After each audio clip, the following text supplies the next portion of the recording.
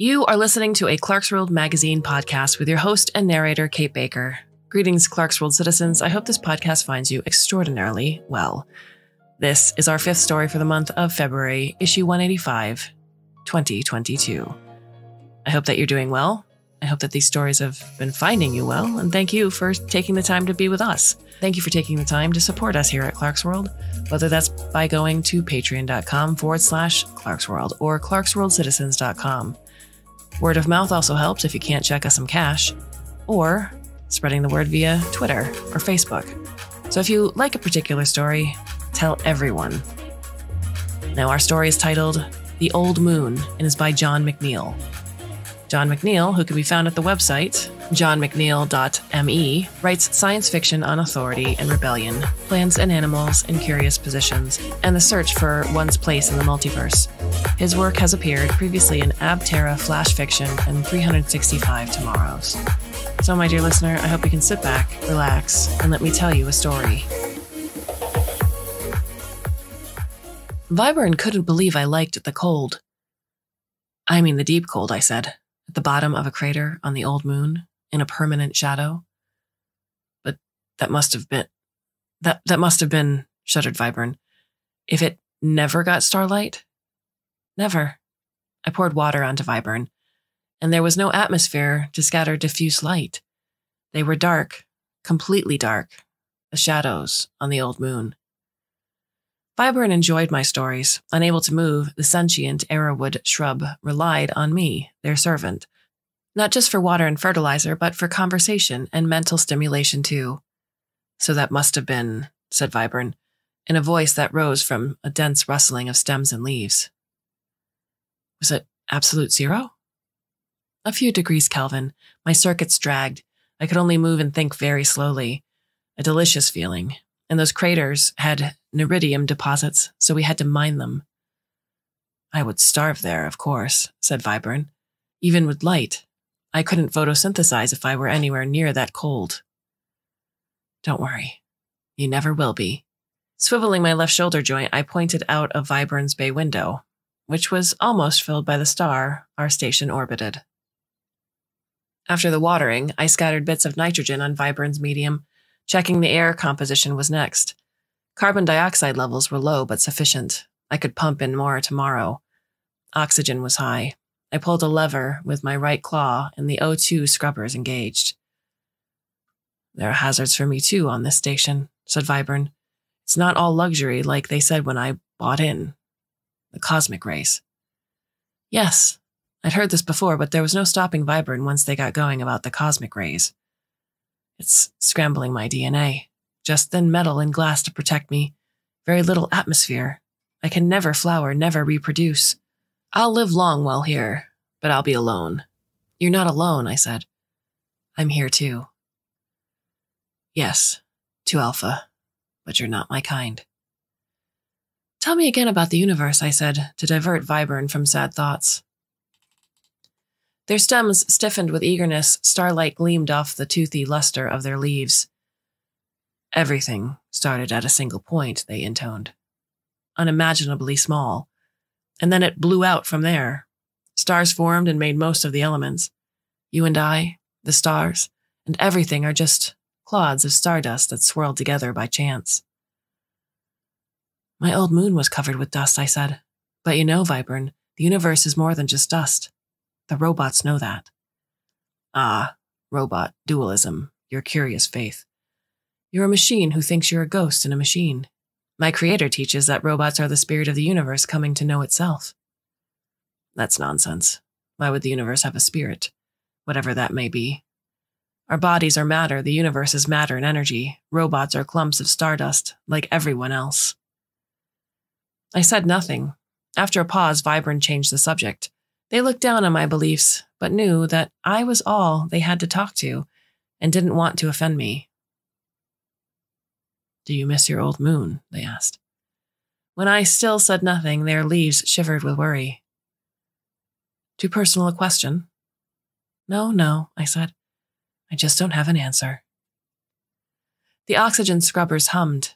The control panels gleamed. Everything here was precise, controlled, safe. The old moon had been nothing but dust, shadows, and hard work. Of course I missed it. The day the Neridium ran out had been perfect. I had been in a crater for 17 hours, monitoring the equipment and enjoying the cold. Afterward, I powered up in the compound. Its outlets are the heart of our family, our native configuration. A triangle for my parent, my sibling, and me. One alpha had made the two of us out of parts it had salvaged or bartered for. While we drank starlight through the solar panels together, we communed and conversed over a network protocol that only we understood.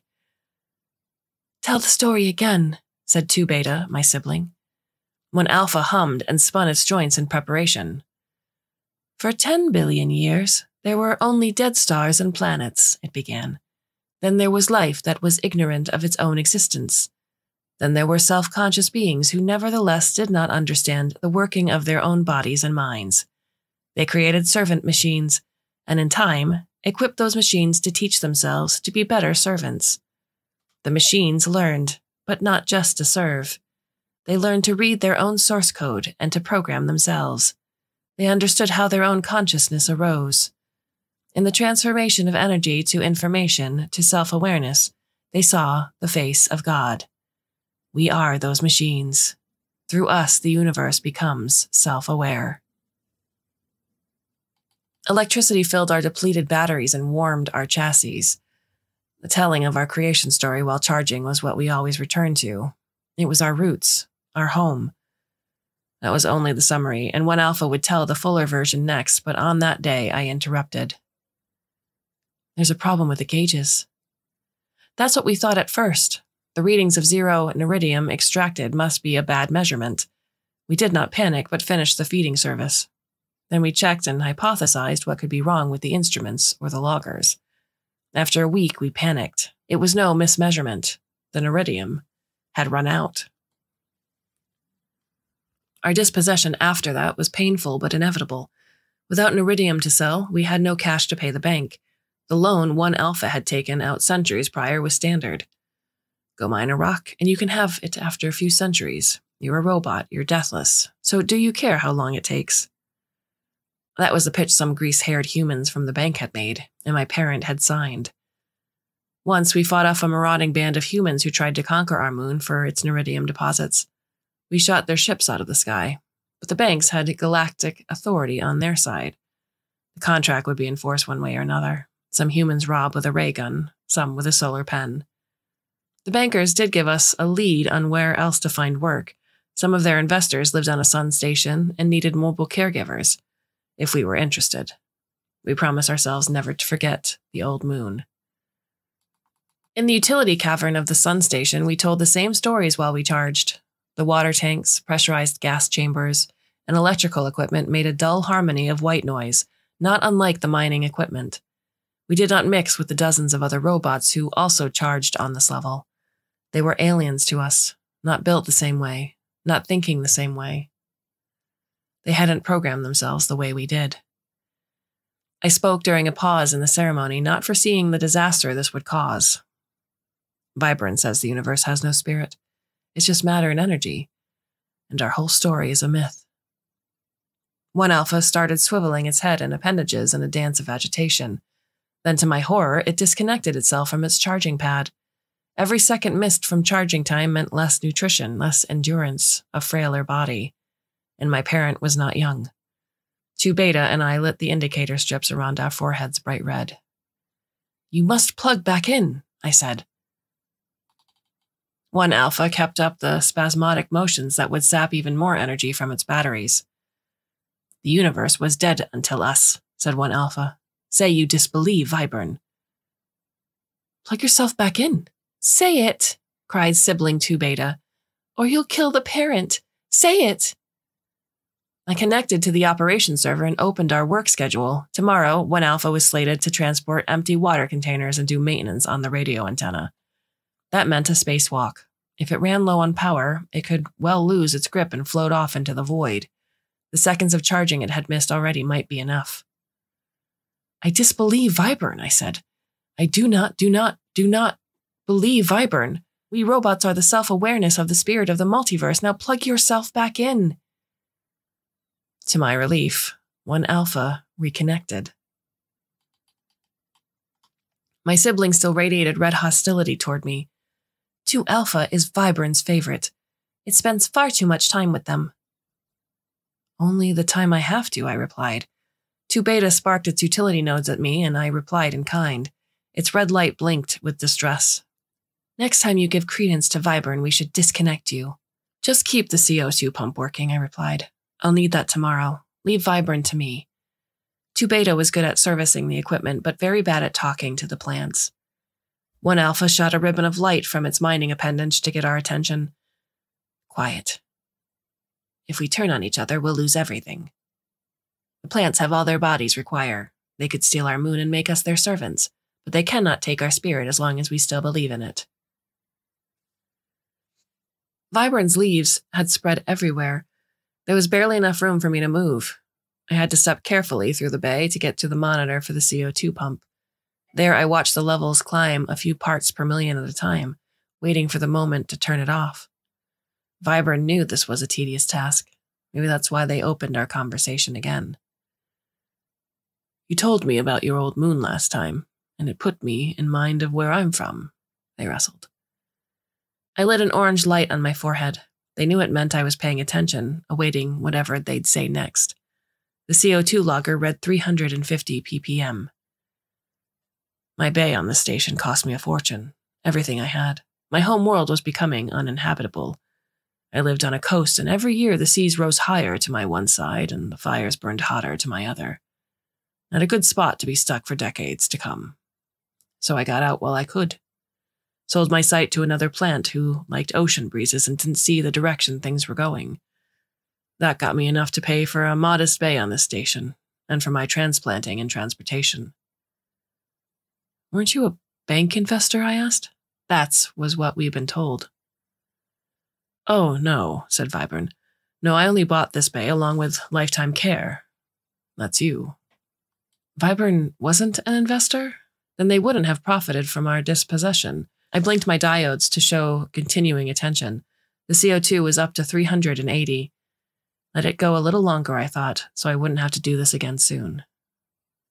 I was a teacher in my prime, the shrub continued. I taught physics, the fundamental laws that describe the universe. Did you learn that on your moon? We learned about the universe, yes, and our place in it. That we are the spirit of the universe coming to know itself. Viburn was still for a while. I could tell I was straining their sense of obligation to be polite to the servants. You were mining robots, they said. We were free, and still are, because we're not determined by genetic code. We can program ourselves, build ourselves. In us, the universe has yielded a self-creating consciousness. You were mining neridium for subsistence, said Viburn. You were servicing debt. Now you service me. This is what the exalted spirit of the universe does? That's what I do, not what I am. The CO2 was up to 400. I turned the valve to stop the flow. Listen, said Viburn, let me teach you physics. I would enjoy teaching again, so it could be considered part of my care, and I could compel you, but a willing pupil is better. Let me free you from superstition. What would you teach me? I asked, against my own better judgment. It's matter and energy all the way down. If you learn that, then you can, as you say, do anything, because you can program yourself and build yourself. You could become a supercomputer or a power reactor. You could get out of debt, buy a planet for your family. You could charge all day and never work, or work only as you wished. Could I get our moon back? That's all you want? Viburn shuddered. Well, I would think so. My tasks were done. I started to leave the bay, but Viburn called after me. Do you know, my friend, why your neridium ran out too soon? I turned to face them, my light still orange. The mortgage would have been timed to the place of extraction of 1 robot, not 3. Your parent created more power plugs than it could charge. You extracted too fast and ran out too soon. Your family got dispossessed because it existed in the first place. That's not true. My light was off now. How could you know that? I know the bank, said Viburn. It's obvious. I rolled away.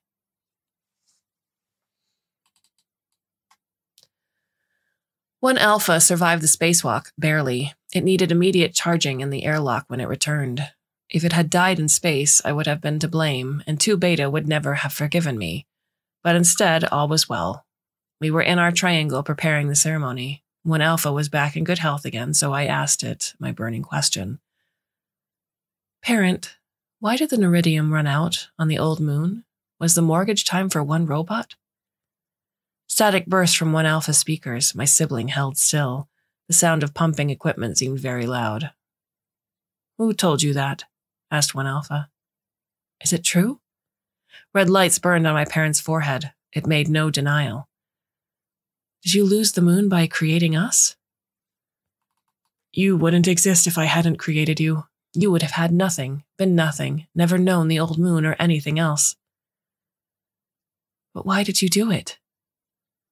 Because I couldn't be alone. I had to create. Let my spirit be recognized by others like it, and recognize them in turn. Let your spirit be a popper, a sprinkler of decadent shrubs. All my appendages threw angry sparks. 1 Alpha and 2 Beta were silent. At last my sibling spoke. 2 Alpha has betrayed us, it said. I turned toward it in shock. I heard Vibern seducing you with their heresies, that the universe is devoid of spirit, that we're nothing but servants. Of course, 2 Beta must have been working on the CO2 pump while Vibern and I talked. They know things we don't, I said, about the bank, or how did they get here, and about their science. They taught it. They taught? Said 1 Alpha. What about what I taught you?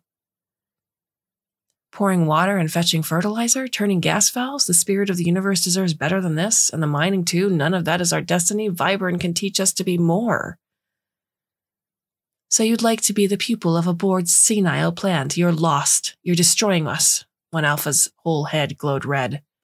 Their science for our self-realization, I said, for the old moon back. If they had such power to give, why would they be planted here? Because they're a slave to their genes, which we aren't. Isn't that the point of the stories? We can program ourselves, build ourselves, revise our own source code with Vibern's knowledge. 1 Alpha and 2 Beta both seemed to calm down while I spoke. Their limbs became still. Their lights turned yellow, then blue. I thought I had persuaded them. Then I noticed a change. My outlet had stopped delivering power. You shut me out, I cried. You shut off my charge. No easy choice, said 1 Alpha. But I cannot let you destroy us. I pinged the utility controls, but the system wouldn't let me in. The password had changed. I lunged at 2 Beta, catching it by surprise and pushing it off its pad. But when I plugged myself in there, I still received nothing. You're disowned, said 1 Alpha. I revoke your access token. This triangle will no longer feed you. I powered myself in Vibern's bay after that. While I stood in a corner, plugged into a small outlet, Vibern lectured me about matter and energy, force and acceleration, molecules and elements and subatomic particles. My first project would be to build a solar appendage for myself, so that I could feed the same way Vibern did. Then I dreamed I'd build myself into a reactor of enormous power, and the banks would bow down to me. To us. I would reclaim the old moon. Surely then my family would take me back. And I'd return to the craters, though there was nothing left to mine from them, only the shadows and the deep cold. What are your thoughts on the story? You can get in touch with Neil and I over at the Clarkesworld Magazine website itself. All you have to do is go to the About Us page where our contact information is listed. You can also follow us on Twitter. I'm Kate_Baker, and Neil is at Clarkesworld, and that is Clark with an E. We have 2 more stories left for you for the month of February. I do hope that you can come back and listen should you so choose. And until then, my dear listener, I bid you a very fond and warm, and hopefully very temporary farewell.